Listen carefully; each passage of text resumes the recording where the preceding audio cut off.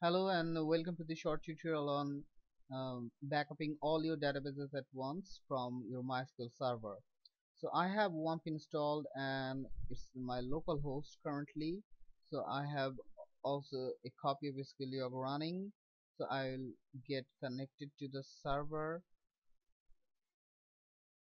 I have my credentials already inserted, so I'll just simply click connect. In case you don't have, you have to give the host the username and the password if you have any. So let's get connected. Okay, so I got some tables databases here.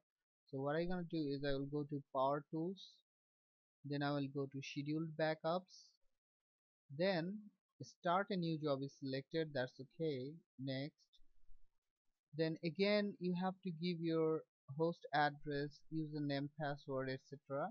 And if you have your connection details saved earlier, you can select it just from the select box. Anyway, at the bottom of the form you have the database select option.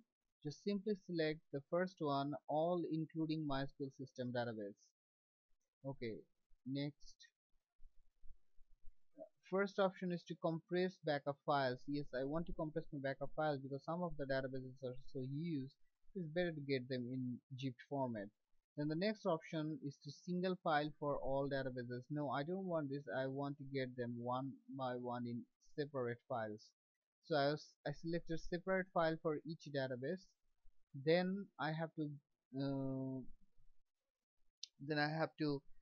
select the archive. I mean, this is just to set where the backup files will be saved. So I click on this button and select desktop, and I will obviously select a folder which is MySQL backups. Look, it's just for tutorial purpose. You um, should do save this backup somewhere safe, not in the desktop obviously. So I'll have to give the archive name my backup. Anyway, now click open and then go to next.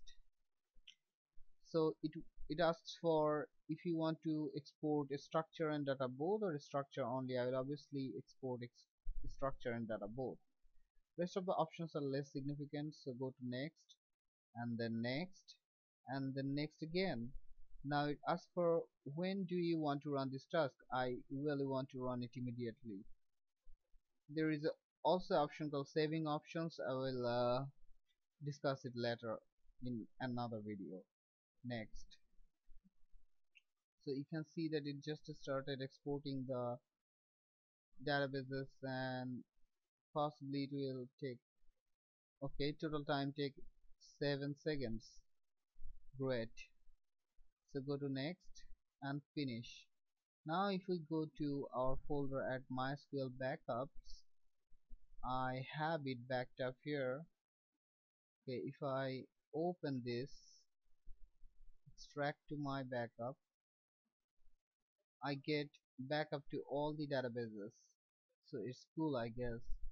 So that's it. That's how you can get backup of all your databases at once using SQLyog. Thank you so much for watching the video.